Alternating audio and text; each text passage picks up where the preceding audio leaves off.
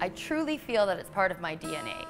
Like something would be genuinely missing from my life if I wasn't playing and performing music. It's an integral part of who I am, and it always has been. I tried, I did, but if you're not willing to forgive my flaws, I'll carry on and I won't fall again. It's just something that I always loved. I always wanted to sing, and I really started to push towards it, you know, when I got to about 20 years old, when I decided I needed to take vocal lessons and learn some different techniques. My teacher, Randy Schaefer, he was the one responsible for just throwing me on stage, basically. I had done vocal lessons and some Kiwanis Music Festival performances, and I'd known him for a while, but we got talking and he was looking for a front woman in his band.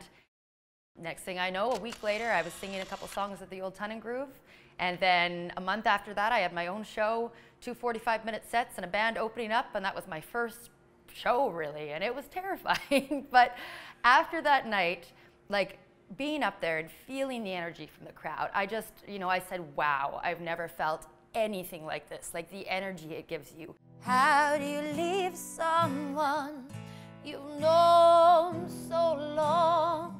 Oh, trip I made.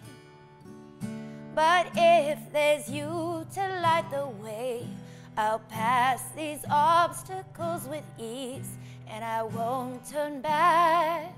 How do you leave someone so cold-hearted?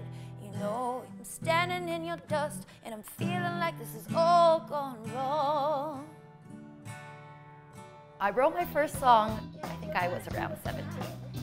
I had a knack for it, but I think I thought when I went to these vocal lessons, I thought I could only sing in lower places, where I learned to stretch my range, and I learned proper breathing, and I learned, yeah, just how to, a lot of techniques that I've kept with me forever. I mean, back in those days, I had a tape cassette in my room, and I was like playing my tape cassette, practicing my E's and oohs and ahs. The energy you feel when the crowd's enjoying themselves and you are, and there's this wonderful feeling in the room. Like, it's undescribable. It's just something that I knew I was addicted to the very first time. Like, that's what I told my family.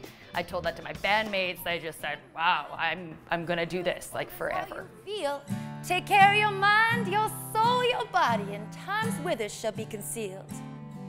A state of mind, stay young at heart, my dear.